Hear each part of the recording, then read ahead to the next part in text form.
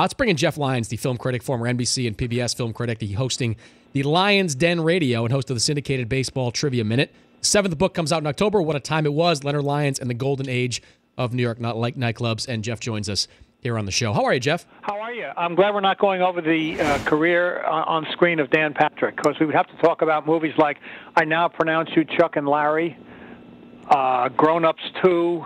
I'm glad he's kept his day job. What was Dan Patrick's best performance in a movie? Hard to say. So much to choose from. So little time. Maybe The House Bunny. He often plays cops, apparently. He was on that wonderful series, It's Like You Know, Hercules and the Big Games. He was the voice. He and I were on the same show, actually, Arliss. Both of us played ourselves in different episodes. Arliss is one of my favorite all-time shows. My dad was a famous Broadway columnist, and he played himself in a movie once with Joan Crawford and Henry Fonda, and the critics said he was unconvincing. It's very hard to play yourself. If Dan Patrick died tomorrow, would he get in the in memoriam montage at the Oscars? They don't do that anymore on This Week in AB. They haven't done that for about 3 years. It was one of the best parts of the show, absolutely. Oh, sure, he would, but I don't know, not for his acting, but he would get it. Sure, he's certainly well known, but not for his movie career. All right, tell me about LeBron's role in Trainwreck. I haven't seen the movie yet. Well, I like Trainwreck. It's a little too long. I love Judd Apatow. By the way, go to YouTube and you'll see Judd Apatow riffing, doing his stand-up, which he hadn't done in years. And he once when he was a teenager, he interviewed Steve Martin. And he also does a riff on Bill Cosby and does the perfect Bill Cosby. And by the way, there's a college athlete who became an actor. He was a high jumper at Temple a long time ago, not to dwell on Bill Cosby. LeBron James is in Trainwreck. He's in it a little too long. I mean, it kind of takes you out of the movie. It's as if Judd, who directed the movie and co-wrote it, I think, with Amy Schumer, it's as if he's showing off, saying, "Look, I got LeBron James and Amari Stoudemire too." And it also kind of dates the film because you see the old Knicks from 2 years ago, not nearly as bad as this past year's Knicks, and you see Mike Woodson coaching, so that kind of dates the film too. But LeBron is in it, and he's fine, but the novelty wears off quickly. So if you're going to give LeBron, say, out of 5 stars, what would you rate him? Playing himself, he's fine. He's self-effacing. He's got a screen presence.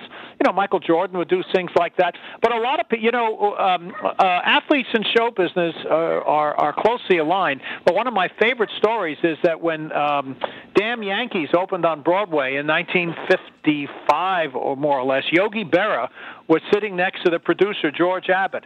And early on, the Yankees start singing in the shower. And Yogi tapped the producer, George Abbott, and he says, "You got to cut that out. We never do that." Nobody like Yogi. He's Jeff Lyons, film critic, joining us here at Dan Patrick Show. Then, if LeBron was, okay, who's the best athlete turned actor in your mind? That's a good question. Well, there have been a lot. It depends on the kind of a role. Johnny Weissmuller, who was an Olympic swimmer, Buster Crabbe was an Olympic swimmer, both Tarzans. Johnny Weissmuller is the quintessential Tarzan.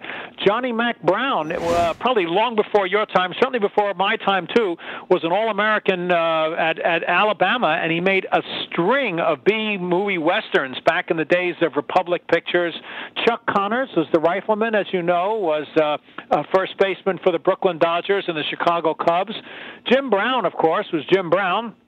Greatest football player of the modern era, I think, made a string of movies. Fred the Hammer Williamson. Henry Louis Gehrig made a terrible movie where he was a singing cowboy. Babe Ruth played himself, of course, in Pride of the Yankees and was in a Harold Lloyd movie. They're all pretty good. They are what they are. Mickey Mantle and Roger Maris were in that Touch of Mink with Doris Day. And there was another actress in the movie, I forget her name, and she sat next to them in a scene, and she turned to Mickey and said, "And what do you do?" Ralph Kiner was in the original version of Angels in the Outfield, along with Ty Cobb. I like Ronda Rousey in Entourage. Althea Gibson, Althea Gibson played a slave in The Horse Soldiers, one of the best John Wayne movies about the Civil War. I don't think you're going to go too far astray if you offer an athlete a role playing themselves, because while it's not easy, they don't really have to show much range. The movie Southpaw is out today, and you've got that new Rocky film coming out later this year with Creed and Apollo's son.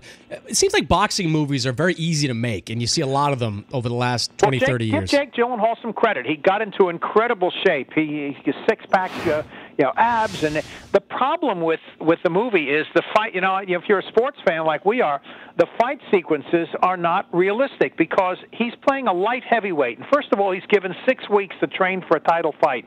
You need a year to train for a title fight.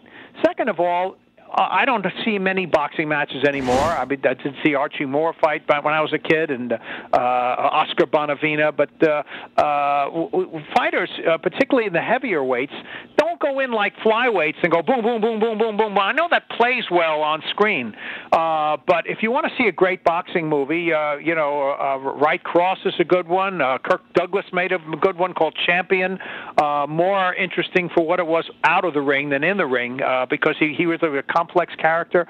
Somebody up there likes me, but you just have to be realistic. If you watch a fight on TV or if you go to one, you'll notice that there aren't that many punches thrown. My son Ben went to watch the Merriweather fight, and he said there were 2 punches thrown, or so it seemed. In this movie, they're hitting each other, wailing away in every single round. I know that makes a better movie, but the best boxing movie probably ever made, was Robert De Niro's movie. So it's not easy to draw the line between what works well on screen and what looks real. Good to visit with you, Jeff. Appreciate the time. Thanks very much. If you talk to Dan, give him my best. I sure will. That's Jeff Lyons, film critic, joining us here. Dan Patrick Show.